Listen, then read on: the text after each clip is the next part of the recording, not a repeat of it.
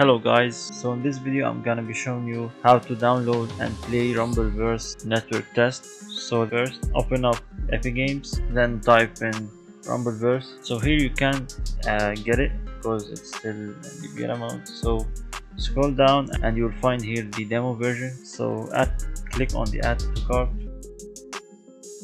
and after that check out, then place the order, and that's it. You got it. Now just go to Epic Games and install it, download it. It is about 5.5 gigabytes. Okay guys, so I downloaded it, and this is a proof that it's working, and it is a closed beta version, and you can play, invite your friends and cross-play friends and everything.